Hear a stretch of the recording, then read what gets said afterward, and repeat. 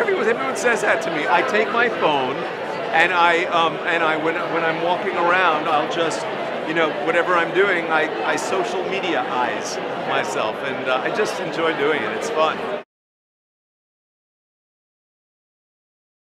Well, I think the truth of the matter is there was some time in between.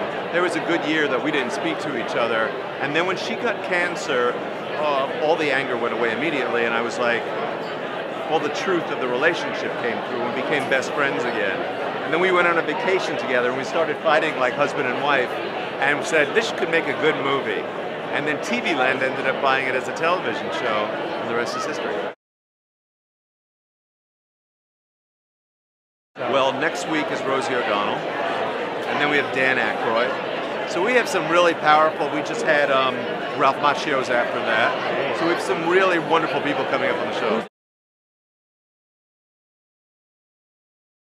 Ricky Martin. We would love Ricky Martin.